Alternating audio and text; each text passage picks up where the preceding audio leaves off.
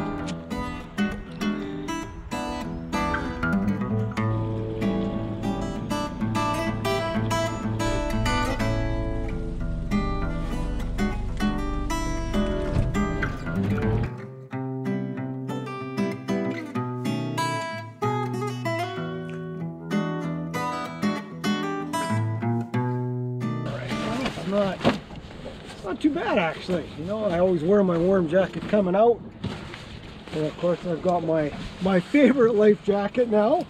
After I got slagged pretty bad on social media for not wearing one, I always wear one now, so everybody is well aware. You can see me on the Columbia and out here. These ones I find are great. It's got the auto inflate, got the pull if it doesn't. It's excellent. So I'm just going to start casting, and what I've done is come to an area that's fairly shallow. So I've got a depth sounder, and I go and scout out the lake for big shoal areas that actually push out and stay, you know, up to 15-20 feet. And then I'll work in shallower water and I'll work deeper water. And you want to find those areas, because really when you get into the big lake, like it's 400 feet deep, like it's huge. So you want to stay on these nice big shoals. Find the shoals and work those shoals. The bays, even deep water bays in by shore and by the cliffs, can be deadly. Like the cliff edges on these real steep drop-offs, go right into the cliffs and work those too. But I've got a beautiful area here, and I always start same pattern. You know, I always start with bulldogs, full sink line. I'll explain a little bit about that as I go. But let's take a few casts, see if we can't get you something. So I just drifted along, and I found some now. I think this is, whoa, I think, oh, this is definitely a kokanee. You can tell by the air time. Rainbows do take to the air, but kokanee, look at that. Kokanee really go in the air. And the thing about it is, kokanee now are so big in here, they're actually one of the predators. I'll show everybody this fish. Oh man. Oh. It just shows you the size of the kokanee in here now. It's just, they're as big as a rainbow. Yeah. Wow.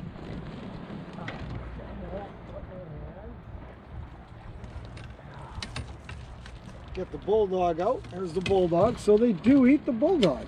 I have my hands wet. Look at that. Like that is a, you know, that's a beautiful kokanee. I'm just gonna let him go. There he goes. Oh, he's gone. And again, kokanee will eat that bulldog. So I had to go in a little shallower water. So I drifted along. I'm probably now in about what am I at, 10 feet. So that's where they like to hold. There's a little bit of current coming over, and a lot of the rainbows, a lot of the kokanee will sit right on this ledge, right on the right at the mouth as it pushes in. And there it is. You know, like I said, the bulldog, it's a killer. Any kind, the lake bulldog or Don's personal, they love them both. So I'm going to keep casting. I know there's fish here now, and I'll show you the rod setups I use after. So I'm expecting black hand hatch today. It's that time of year. If it gets really warm and the conditions stay right, it should have some on the indicator. I also use a clear intermediate sink line. I'll show everybody with a Dies Buggy Prince when they want it moving a bit. Sometimes they don't want it static, they want it moving. But for now, gonna locate a bunch more fish, full sink line, bulldog, and you know, you're getting every kind of fish. It's amazing. So as I mentioned, just gonna come out here and target some bows and some bull trout, and sometimes you get fish like this, and of course this little kokanee, it's just going crazy. I'm gonna net them real quick, but that's what you get. I mean, you're not allowed to keep the kokanee out here, you can't target them, but you get a lot of these kokanee and they'll hit the bulldog. Like, look at the bulldog. I'm just gonna hold them up. Look at the size of these kokanee. I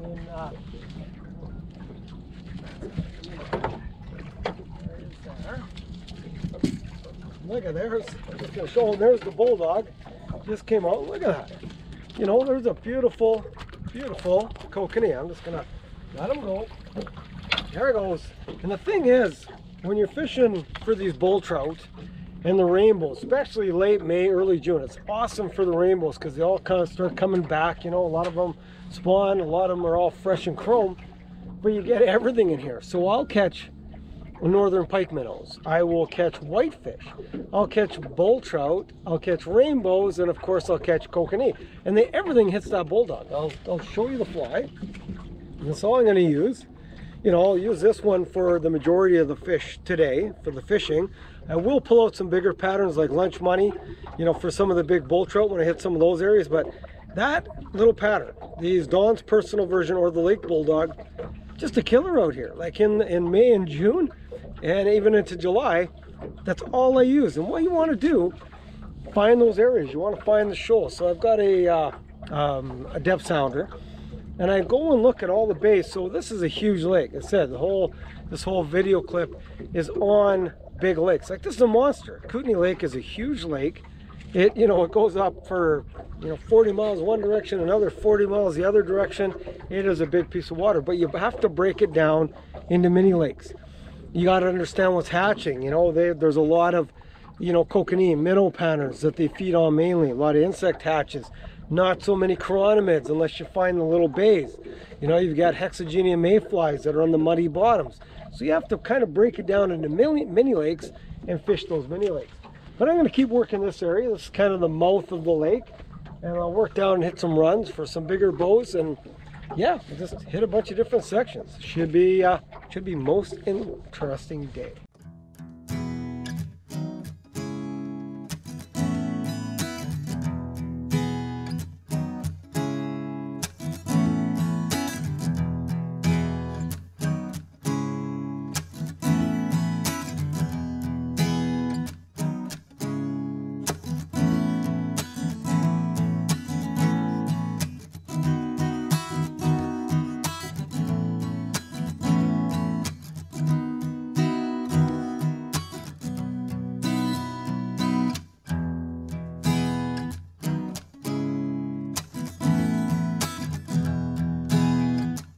Let's go through the setups you need. These are the 3 different setups I always use out here.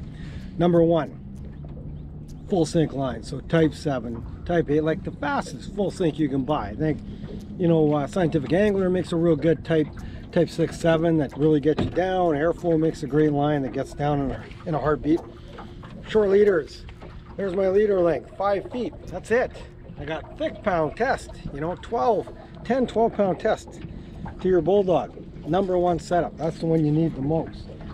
10-foot rod, easier to cast, 6 weight, 10-foot, ideal. Second setup used the most is the type 3, something to get me down just a few feet. Type 3 is, again, short leader, 4 or 5 feet, that's it. Max, heavy pound test again, down to my Dice Buggy Prince. Again, I like a 9-foot rod for this, because I'm not, casting a little heavier fly, but it's smaller. Don't need a 10-footer, because it's only type 3 line. So that's your second setup that you want, 5 or 6 weight again. And the last setup you want is the indicator setup. So exactly what you would use when you're chronoman fishing. Dry line, long leader. You can peg the indicator wherever you want. You can have it 3 feet down, you can have it 8 feet down, 10 feet, whatever you like.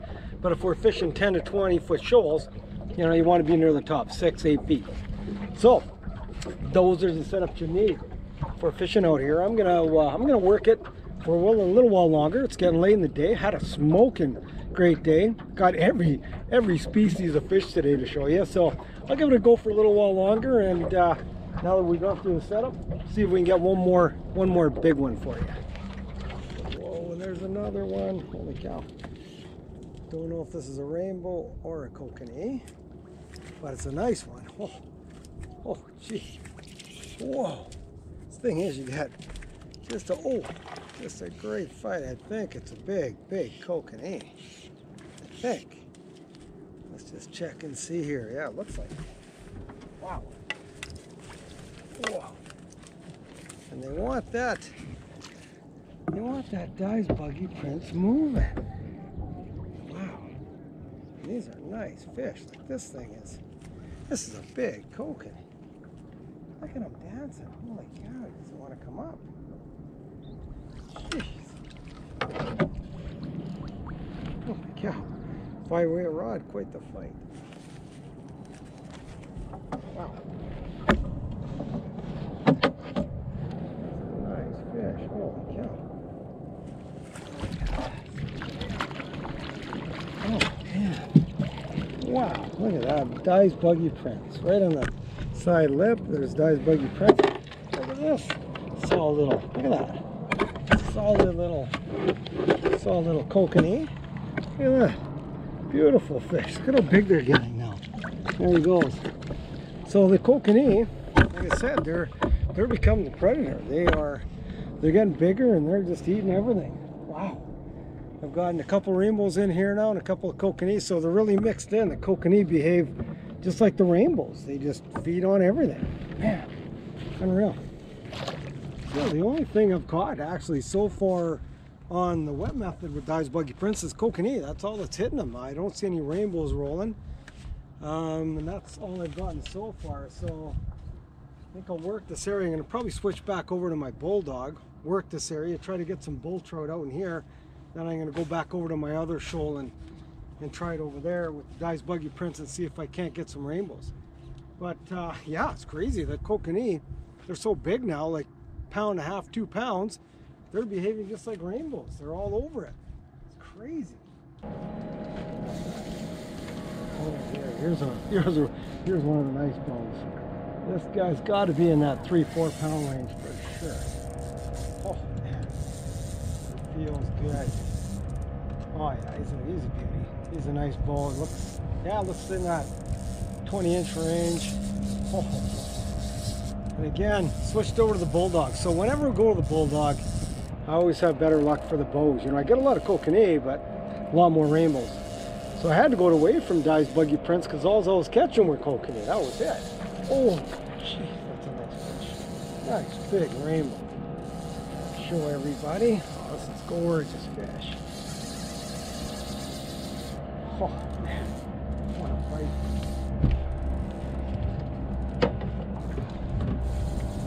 And hopefully we can get this guy in. Wow. The thing about it, the water temperature is about 50 degrees Fahrenheit, you know, about 9.5 Celsius, and they are hot right now. Wow. And these rainbows right at the mouth here at the lake, oh, so good, so hot.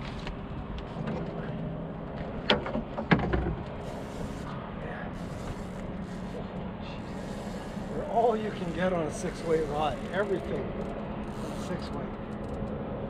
Anything bigger than this on the 6-weight, I don't know if I get it. That's why I prefer an 8 a lot of times. Oh, this is nice fish. I just want to get him in, show everybody he's in the meanest stout. Oh, hey, there's more like it.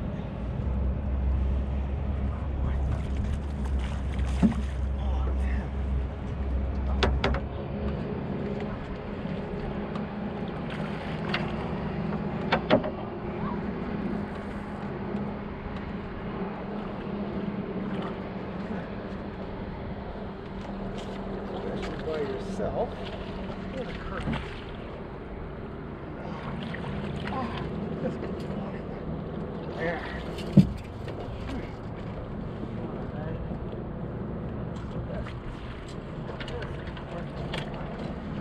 Columbia River size right there.